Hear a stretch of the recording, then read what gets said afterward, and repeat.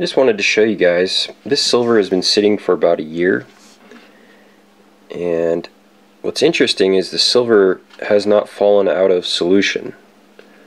This is 15 parts per million of colloidal silver, and normally what happens is the silver will fall out of solution and it will stick to the side of the jar.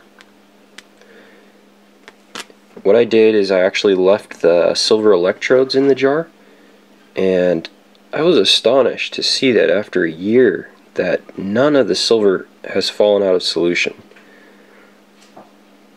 It's truly incredible.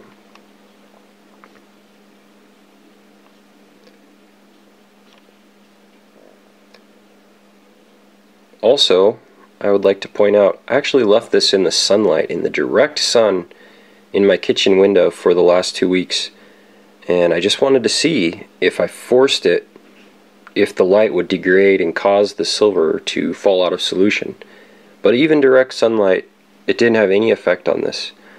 So if you're making colloidal silver, I just wanted to pass along this tip. Clean your electrodes and store the electrodes in the silver water. What's interesting is the electrodes have remained crystal clear. There is not any corrosion whatsoever on these electrodes. I drilled 2 small holes in a plastic lid. There's no metal on the lid.